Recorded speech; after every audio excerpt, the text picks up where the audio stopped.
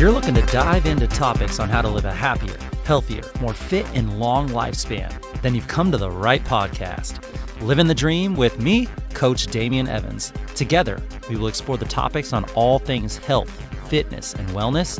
Together, we will be lifelong learners on this journey to living the ultimate dream.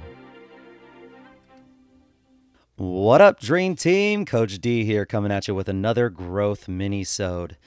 This will be a bite-sized episode with the goal of setting a growth-minded intention and focus for the upcoming week. Each mini-sode will offer a quote that encapsulates the theme of the week. And after the quote, we're going to dive into a weekly focus, something small that we can concentrate on for the following 7 days, as well as a physical activity tip and a nutritional tip that will help assist us in working towards a more healthy and optimal way of living our own dream life. And each mini-sode will end with a recommendation for the week. The recommendation could be anything from a podcast episode to listen to, a book to read, or even an article or paper. Something that I feel will help us better educate ourselves towards the overall focus of the week. If this is your first time listening to a mini-sode, the goal is to listen to this episode or any episode on Friday, Saturday, or Sunday so that you can be ready to start the challenges of the week on Monday. Listen to just one mini-sode every week. And as that week finishes, move on to the next mini-sode. You can always start all the way over back at mini-sode number 1, or you can join in with the team right now. Now, these mini-sodes will only be as beneficial to you as you're willing to make them. So if you're playing along with the weekly focuses, the physical activity, and the nutrition tips, it's going to help you be more successful, as well as help with your adherence and motivation to do this with someone in your life. So grab an accountability buddy and share on your social platforms the challenges of the week. You never know who is going to be quietly watching and rooting for you. And you really never know whose life you're going to inspire just by sharing your journey, both the challenges and the successes.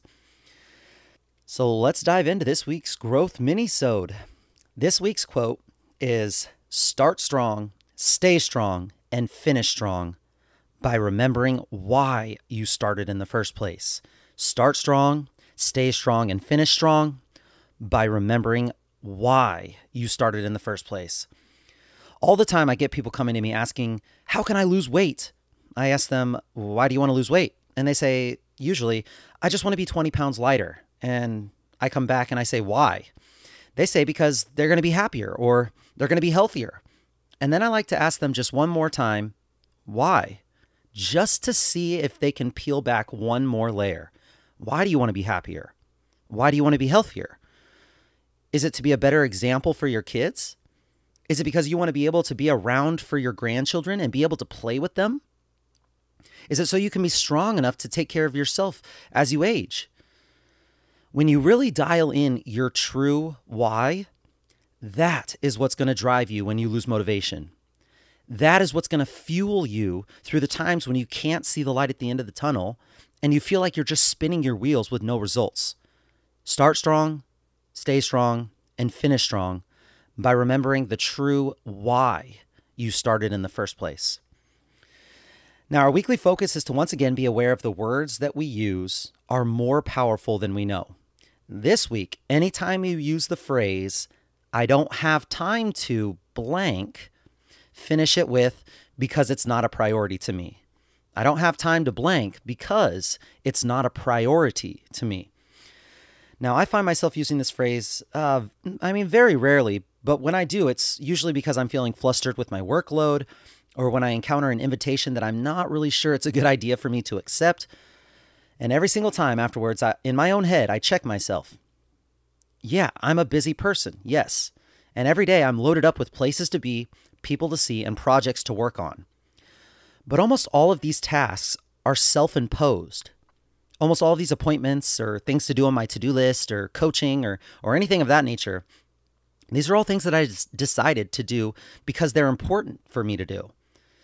But then I think about someone like, let's say Beyonce or Will Smith or Dwayne Johnson or Oprah. Am I really more busy than Beyonce? Or I think about the single mother with 3 kids and 2 jobs. I think about the college student paying their way through college with the money that they make from their full-time job while studying and attending classes. Am I really more busy than them? Here's the deal. We all have the same 24 hours in a day. We all get to choose how we spend it. Sometimes we say we don't have a choice in what we're doing, but we always really do have a choice. It's just that the choice of not doing some of those things would end up making our lives worse off. So we technically do choose to do them, even if we feel like we don't want to do them. The concept of time is directly proportional to priority. If something is a priority, you're going to make time for it. The next time you say you don't have time, think about this quote from Gandhi. Actions express priorities. Actions express priorities. So what you are doing on a daily basis, look at your calendar. What do you see? Those are the things that you care about the most. Those are your priorities. When you audit your daily hours, what do you fill them with? Those things will do a beautiful job of showing you what your priorities are. I don't have time to work out. I don't have time to do mobility work. I don't have time to meditate. I don't have time to make healthy food. Now change your verbiage. Working out is not a priority to me. Mobility work, meditation is not a priority to me. Preparing healthy food is just not a priority to me. If when you hear yourself say those words, if they don't sit right, you may want to consider ways for you to change your lifestyle to be able to help fit those things in. It is possible. We all have the same 24 hours. Anytime this week you tell yourself you don't have time, ask yourself this: am I creating or am I consuming? Now, what the heck do I mean about that? What does that mean? Are you creating? Are you making things? Are you putting them out into the world, trying to chase your dreams, trying to do things that are important to you, creating your life? Are you doing those things before you're consuming the lives of others, before you're spending an hour on Facebook scrolling, watching other people's lives, before watching Netflix, binging reality TV shows, or whatever your vice may be? Are you creating or are you consuming? If you're spending so much time of your time consuming, then maybe complaining that you don't have enough time to make your dreams come true and follow the things that you truly want to do, maybe whatever you are focused on as a mission in your life, if you're consuming, whether it's TV, food, entertainment, sports, social media, maybe we really need to look at ourselves and understand what our priorities truly are. And of course, I'm not saying that we don't all need some decompression time in our lives. There is some serious positive benefit to turning your brain off and relaxing, especially if you're a type A go-getter. But if you're turning on the TV to watch the newest episode of The Bachelor right when you get home, but you say you don't have time to meal prep for the next day, in my opinion, your priorities are out of whack. I just got to be blunt. Firstly, because The Bachelor has zero positive benefits, and it actually kills your brain cells more than smashing your head multiple times with a baseball bat. It's trash that is poisoning your brain. And I have some friends that are actually on The Bachelor. But if you're watching the news, if it bleeds, it leads. And I'm sure more often than not, you'll find yourself riled up with a cortisol boost from something scary or sad. Same thing with social media. Social media is a highlight reel of unrealistic expectations and a place where even the most confident person can find themselves comparing their lives to others. If this is what you're doing, instead of choosing a task that can help you live your own dream life, then your priorities are mixed up and your actions do not match your goals, and you may want to have a real heart-to-heart with yourself about what you truly want. Now, if I'm watching Netflix, it's going to be a documentary or something that I can learn from in the category that I'm interested in. If I'm watching a TV series that might not be educational, well, then I'm sitting on the floor and I'm doing mobility work instead of snacking on the couch in the lounge position. You know what the lounge position is. It's the one where you take your feet and you lengthen them out and you sprawl out with your ankles crossed and your hands behind your head with the TV remote 3 inches away from your empty bowl of cereal. Is this just me? Look, we've all been there. And if this is what makes you happy and you love your life and you wouldn't want to do anything else, then I completely support you. I really do. I probably would want you to make sure that you're getting all of the aspects of your health checked off before you prioritize that kind of stuff. But I'm going to support you wanting to live that lifestyle all day long. But just don't tell me that you don't have time. And more importantly, don't tell yourself that you don't have time. Words are powerful, and you do have the same time as every person on this earth.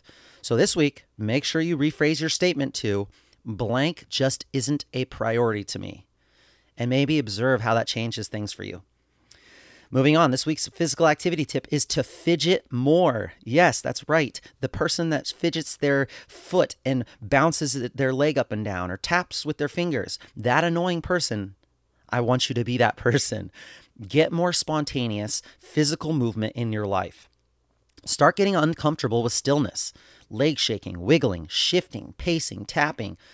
All these extra non-exercise activity can significantly add up to expending more calories over time. A study was done on how many extra calories were burned by fidgeters, and on average, the people who fidgeted more burned up to 350 calories more per day than those who didn't fidget. 350 calories. That's like a whole Snicker bar. That's crazy, right? If you have a very sedentary job, it should be your main focus to not be in the same position for more than an hour at a time. Can you change positions at your desk? Go from seated to kneeling to standing to split stance, one knee like a semi-lunge, or walking and moving, maybe for phone calls or water breaks. Or maybe if you work from home, you can assume the position where you're lying on your belly on the floor and extending your spine, lifting your chest off the ground you're on your forearms, and maybe you work on your computer like that for a few minutes. Stillness is great for when we need to decompress, when you need to slow down, when you're doing something like meditation or breath work or winding down from a crazy day. But stillness throughout the main parts of your day, especially for those of us that are immobile most of our days, it's actually slowly deteriorating our health. Now, I don't want to be too dramatic here, but I honestly think that sedentary lifestyles, and the science backs this up, is actually leading to shorter health and lifespans. So fidget more, move more, avoid stillness, avoid long periods of time where you don't change your position. Your desk job and your body movement can coexist. You just have to make a more concerted effort to make it happen. Set alarms on your phone. Use the on the hour, every hour method where you get up and you do something. Your boss is going to be okay with it when the productivity increases and you have a better mood. Anytime your energy level drops or you find yourself fading during the workday or unable to concentrate, these are all signals that your body needs movement. Be one of those people who get to burn those extra 100 calories because you refuse to sit still. This week's nutrition tip is to eat with smaller plates. You might have heard this one before. Studies show that if you do, you'll select less food, you'll eat less food, and you'll waste less total food, which all three are important.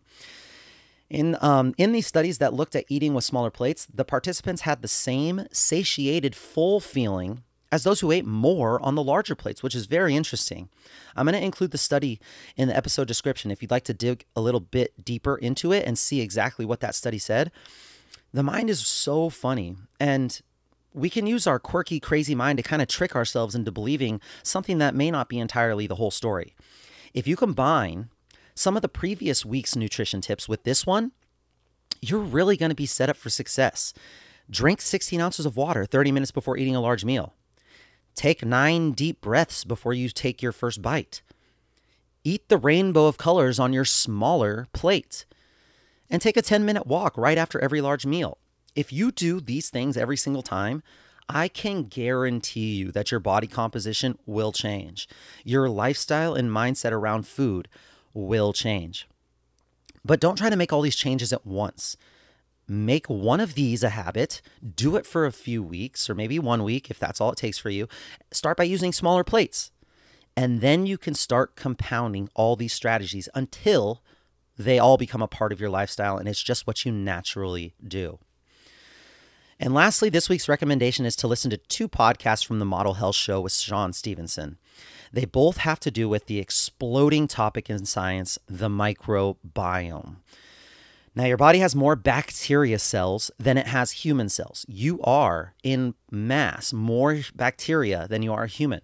You are made up of trillions of bacteria and trillions of viruses on and inside of your body.